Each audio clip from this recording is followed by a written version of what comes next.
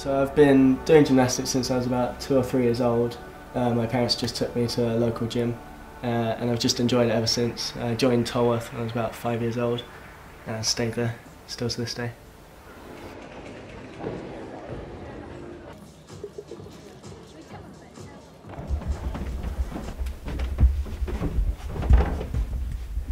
Right, so this is my bedroom. You can see I've got some medals behind me on the wall. These date back to some of the first competitions I ever did when I was about 6 years old up till now. So I've got my most recent achievement here. This is my medal from the British Championships. I came first on the pommel horse, under 18. And then I've got some trophies and pictures on my wall, on my drawers here. This one here is from the Northern Irish Championships. I came first place all round. By far, Worlds is going to be the biggest competition that I've ever done. The next largest would have been the European Championships, which I did last year and the year before that. But a world competition, there's going to be China, Japan, countries like that that I've only watched on TV, so it'll be amazing to see that. So obviously training with Kieran, he's my teammate, but he'd have to be the person I have to try and beat. Well, Kieran's obviously got a lot of experience behind him. This will be his 5th World Championships, and he's obviously got an Olympic Games behind him. So he's quite a seasoned competitor now. So I'm feeling fairly confident about his performance. For Jack, it's going to be his first World Championships. He's a new guy to the team. His preparation's going really well. It's good for him to get a bit of experience on that sort of stage, on that level, and hopefully it's the start of a big career for Jack as well. We only started fully training together since I've been on my gap year, so that's been about 3 or 4 months, which has been perfect for this Worlds, and I think it has made a huge difference because it's literally just us in the gym during the day, and we can really push towards our own individual goals while we're there. I really look up to Kieran in our training. The commitment that he shows in every session is quite inspirational. He really does work hard. It's like no other person that I know. So I like to use that in my training. It's quite incredible what he's done despite everything in his past. He's been through a lot of injuries, like a lot of injuries. But it's certainly it's changed how you would approach some of his routines. Possibly, there's certain skills that he would have put in maybe before he had certain injuries that you look at not working in the routines anymore. But he's certainly quite a strong and determined character. So he's been able to work out mentally what he's happy to do and what he's not.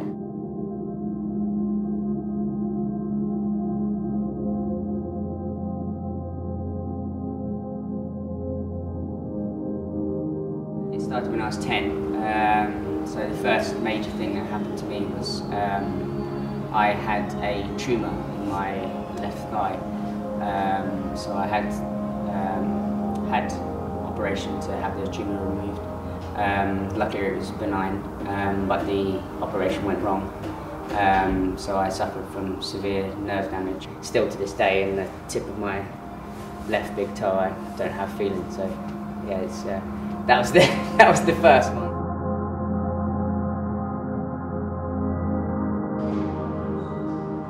No sooner I was back in the gym, I was back out of the gym.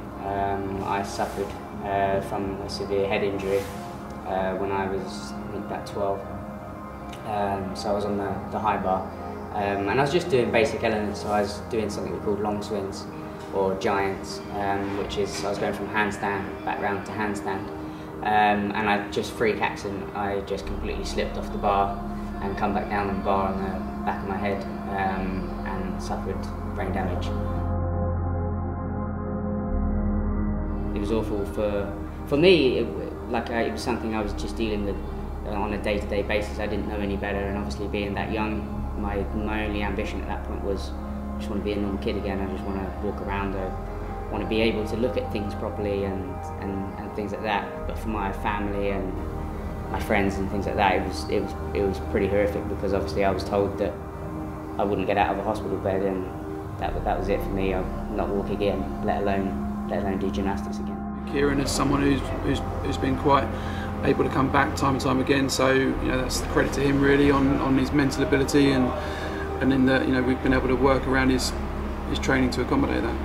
My family, I mean, to this day, I don't know how my family sort of were able to keep sort of straight face to me, because obviously behind closed curtains they're being told that your son is it's very unlikely he's ever going to walk again, let alone be able to do anything athletic.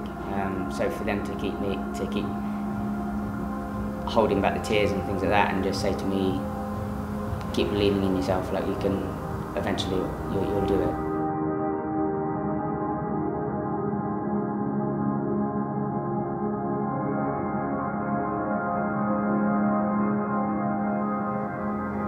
Sometimes it's very hard to like look back and see from where I've come to what I'm doing now, sort of thing.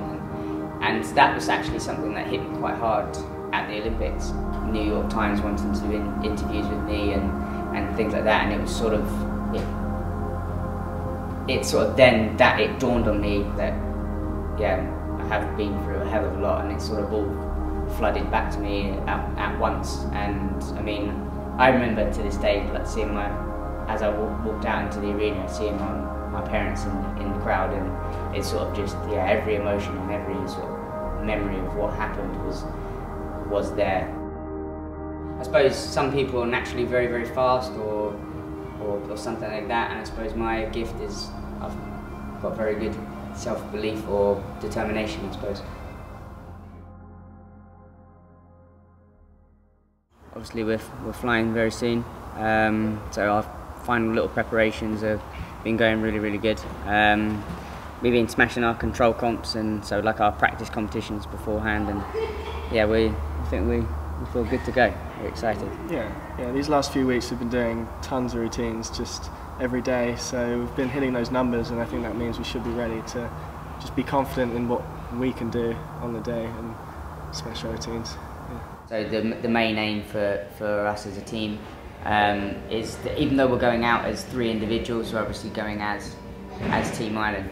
Just one that we'd say at every competition, that would be to go 6 for 6. Which means that we've got to go clean, try and execute every routine as possible. Just do the best that I can do, and then I can't be upset with that at all.